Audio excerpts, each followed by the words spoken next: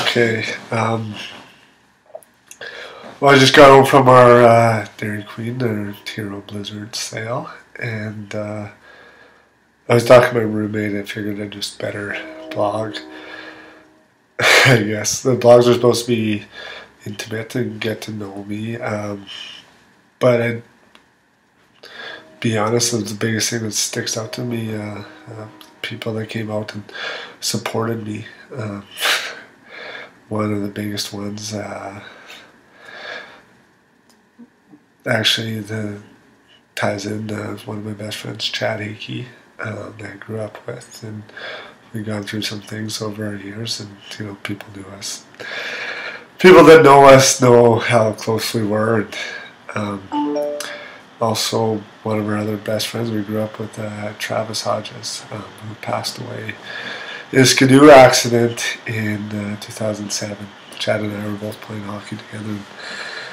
Come back together, and we dealt with that. But his Travis Hodges' parents, Terry Hodges and his sister Brianna, John Hodges, showed up and came in all the way from Crooked Lake, Saskatchewan, and I just happened to be inside from being my hero on the outside and seeing her at the tail, and yeah, it almost brought. I was touched. I came home, and that was the biggest moment for sure. That stands out of my day. And Terry, I know you follow me on Facebook, and Travis, I love him. I think about him all the time, and I know that he's with us. And I guess I have another why. And on my last fight in Fort Capel, I really did that in 2008. I did it for him. And this is another one of those things. And anyways, I love you guys. Thank you for coming. I got Landon Walker, who's a good friend of mine. Funny how life works out.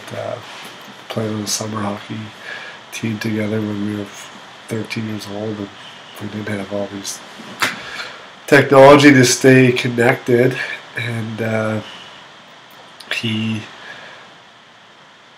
ended up working together at the refinery for a bit, and got introduced, and Landon Walker, Derek Parker.